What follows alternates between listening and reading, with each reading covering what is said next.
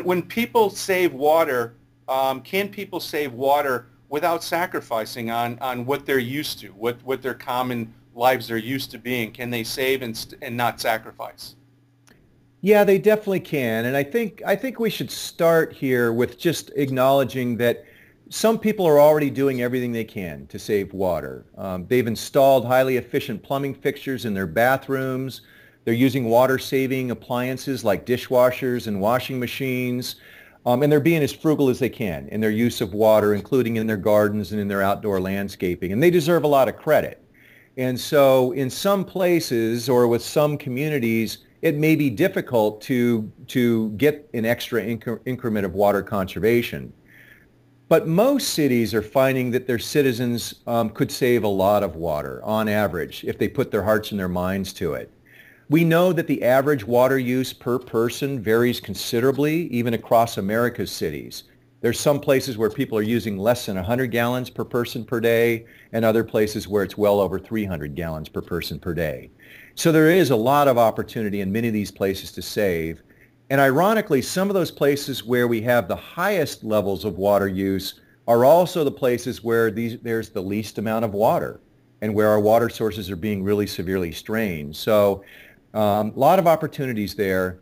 I do want to put in a plug for a program called Water Sense that's sponsored by the U.S. Environmental Protection Agency. It's a great source of information about programs, products, and various water saving practices that all of us can apply in our homes and our businesses. And very easy to find that on the internet. Just look for Water Sense or with EPA. I'm always encouraging everybody to be as conservative with their water use as they can, and I don't think it takes big sacrifices. Instead, it just requires for us to be creative, to look for places in our home or our business where we may be using more water than we need to. We might even be wasting water. We may have dripping toilets or faucets and that sort of thing.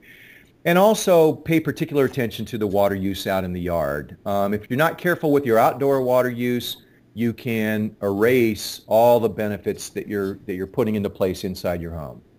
That's a good point about Water Sense, because from a toilet perspective, Water Sense does have minimum performance criteria that manufacturers have to pass in order to be listed on Water Sense as a legitimate toilet for replacement.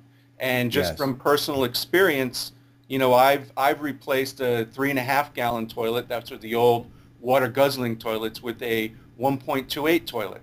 And, the first month that I put it in, I noticed that my water bill was about $20 less than the previous average month. So it does work, and you Sure aren't does. going to sacrifice on performance. So Sure does. great point about Water Sense.